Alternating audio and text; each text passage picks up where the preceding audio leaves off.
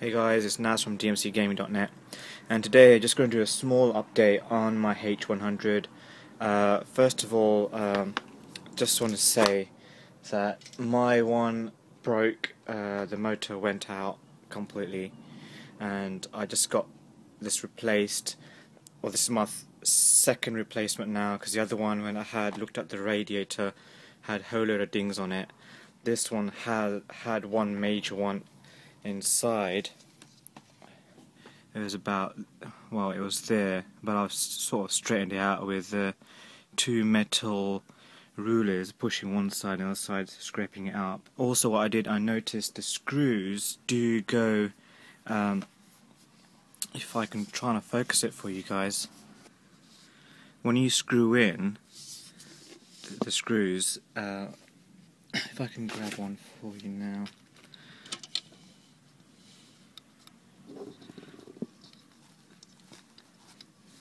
Going to screw it in a bit, but they go quite far through. I don't know if you can see, but they push onto the fins, and that's what squashes it. So what I did this time is I got a small pin, and inside the holes I've pushed the fins slightly out so they won't get bent. That's the update. I haven't fitted it in yet, but I will do. The update is that I bought 4 of these Cougar fans. They were meant to come all black, but I quite like these orange ones. Some people told me to get the Scythe Gentle Typhoon. I found these. Apparently they are 4-pin. Lowest one's at 800 RPM to 1500, and they apparently are quite quiet and push more N than the Scythe. I think the Scythe can move at 58 CFM. These move, if I can find it, 70 CFM, and the noise on the Gentle Typhoon are 28, and this is 17 dB. So apparently these are more quieter and push more air. Those are the diagrams at the back. Just take a look at some of the pictures that how the airflow is, anti-vibration unit. I'll show you one out of the box. They look really cool. They're that bright orange, deep orange. These are the rubber feet that are already on there. The back of it looks even more cool. Looks like it's going to bite you, but that helps the airflow. The cable is quite long as well, braided. It's a 4-pin, so it's more those ones that you stick on your motherboard. But it comes with 4-pin Molex connection, so you can attach 4 pins. And also they come with 4 rubber mounts, or you can use the 4 standard screws. That's my update. I bought 4 of these, and I will try it in my case with the Corsair H100. Alright, before I put it in the system, I put the fans on. A bit stupid, I put them the wrong way, so they're like opposite each other, but then I fixed it now. So I'll show you how it looks at the moment. It looks like a beast. It looks really cool. That's the underneath, and this is the top. I just like the backside of these fans. They look cool. They're like bright orange. So that's how thick it will be. So it's 2, 4, yeah, about 7 centimeters.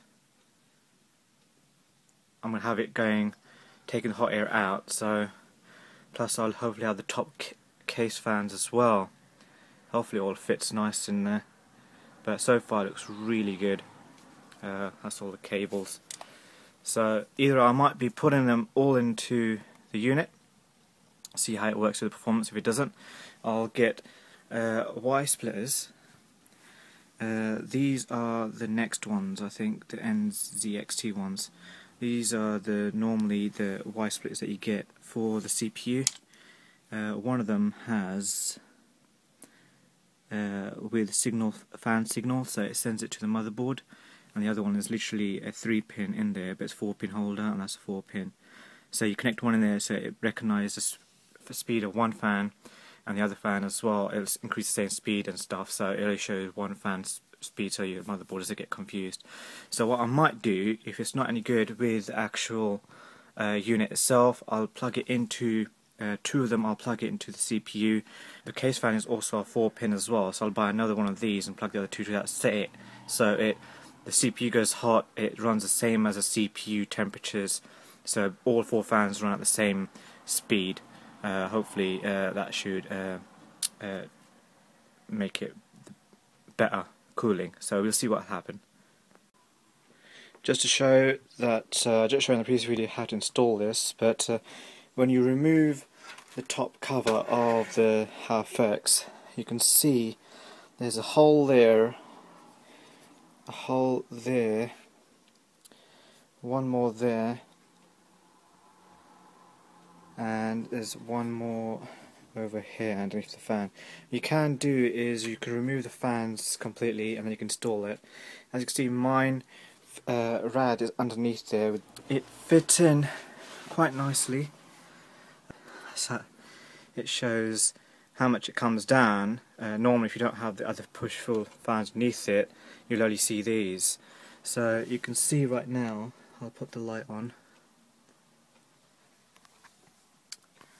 that it fit in there properly. I'm going to leave the top fans in there for now, but that'll be a pull-push configuration. I haven't put the CPU block in yet, just let it hang. Took all the graphics card out, I took the whole motherboard out because it's hard to get the backplate out because of the hole. I had a bit of a problem because it wouldn't fit of the CPU power. What I had to do there is get an extension and then plug it into the actual. All in all, so far it's so good, it's fitting there nicely, and I think they look cool. So that's how much they show. There you go, from the top of the case. So I still have a bit of space, barely space, to reach the motherboard connector. So that's how much gap I got there. It's literally. Okay, this is the final part. It's fully all set up. This is the sound test of the Cougar Vortex fans. They are running on low at the moment, and this is how they sound. The only thing that you can hear is the motor.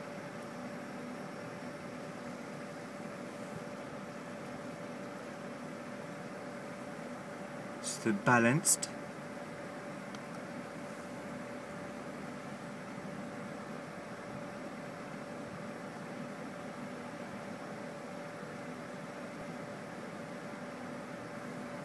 Go on the performance mode.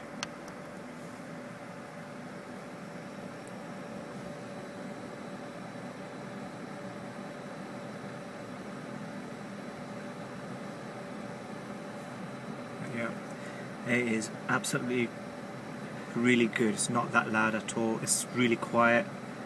I could run this all day and I wouldn't mind.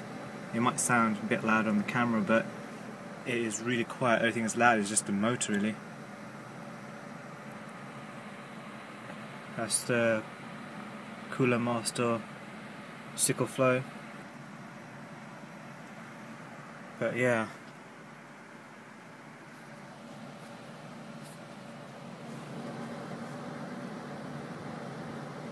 It's the loudest it goes. That's the lowest.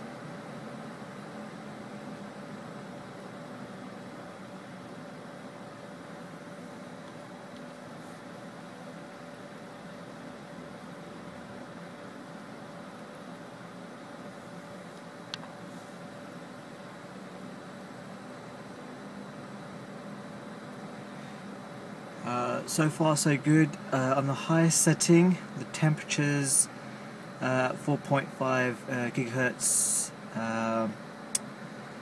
surprisingly 60 degrees Celsius. The balanced I got was probably what, 62, 63 at times, about 61, 62, and then the lowest profile, the highest it went was 65. So I'm quite happy with these fans in this pull-push configuration. nothing else to say, but this is my final update, and I am quite happy with this cooler at the moment, and it's giving me quite decent temperature drops. Even at full speed it's still quiet with these fans, and that is all. Goodbye.